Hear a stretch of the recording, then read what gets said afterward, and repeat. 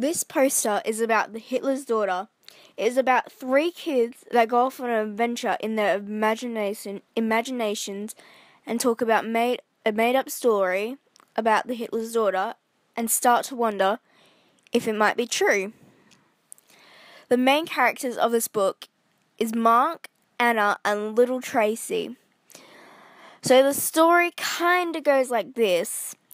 It was raining in Wallaby Creek. 4 kids are waiting for their bus and have nothing to do. So they started making up a story while they wait for their bus to come. One child makes fun of the story, but the other 3, Mark, Anna, and little Tracy, don't and love it.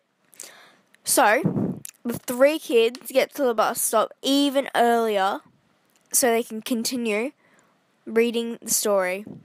The story is about the Hitler that has a secret daughter and keeps her hidden for her whole life. If you want to listen to this whole story, you need to get the book. But as you can see on the poster, the red dot is a book trailer, the blue ones are book websites, the green one is a music that I think relates to the book, and the black one is an author website on Jackie French. Anyway, thanks for listening.